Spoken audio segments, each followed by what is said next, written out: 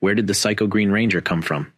In the comics, a sixth Psycho Ranger was introduced after 5 appeared in the TV series. We first meet him when he wakes up on the moon in 1969, but the origins of this powerful evil ranger starts long before. Trek is an alien 6th Ranger for the supersonic Power Rangers on the planet Zybria.